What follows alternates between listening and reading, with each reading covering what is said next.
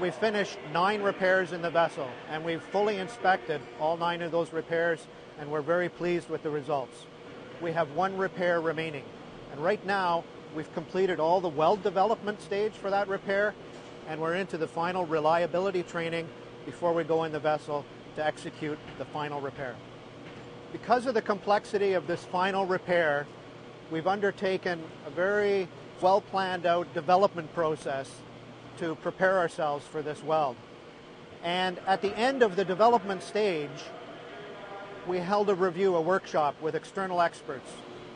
In that session, we challenged ourselves, is this the right repair?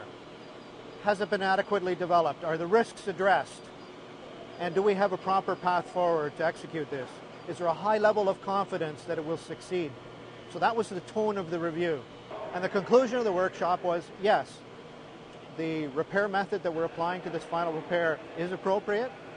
And yes, we've completed the weld development to demonstrate that we're on a solid platform to move forward into the final stage. And so what this is a segment of the inside of the vessel. And what we've done is used all of the remote welding tools in the mock-ups here in NRU in order to simulate the sequence of weld operations. And so what this shows us for the final repair, there are 9 plates. So 3 columns of 3 plates. And the first weld operation is to attach these plates with 2 tack welds on the outside. After the plates are positioned, then we apply some additional tack welds at the cross points between the plates. And then we perform vertical groove welds here and vertical fillet welds on the outside. And then we go into a similar sequence of horizontal weld operations where we do horizontal groove welds across here and horizontal fillet welds across the top. And what that does is effectively seals these plates to the vessel wall and provides a structural connection between these plates and the vessel wall. And then we begin another series of weld operations, which is horizontal buildup, which we've applied in all the other repair sites.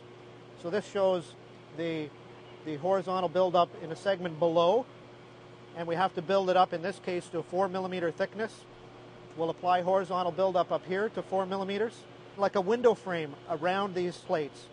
And then finally, we'll do a thinner layer of buildup, 3 millimeters in thickness, across the top and out here on the side. And that will be the final weld operation. So we'll end up with a repair of weld buildup, a combined weld buildup, and array of 9 plates that's this size. When we go in and do the final repair in the vessel, we're looking at about 11 days of welding operations in order to execute this final repair. But it's not just the number of weld operations. It's also the site, how thin the wall is in the vessel, how large the repair area is. And finally, another very important factor is physical obstructions in the vessel that we have to reach around or reach between in order to access the repair site. And so this last site combines all of those factors together. In fact, last week, we went in the vessel with all of the weld tools in a dry run. And we ran the tools over the repair site, mocking up all the operations that we need to conduct to make sure that the physical geometry of the vessel is exactly as we've got it represented in the 3D models for all the tooling operations. We've been very careful in how we're approaching this because we know we have one chance to get it right.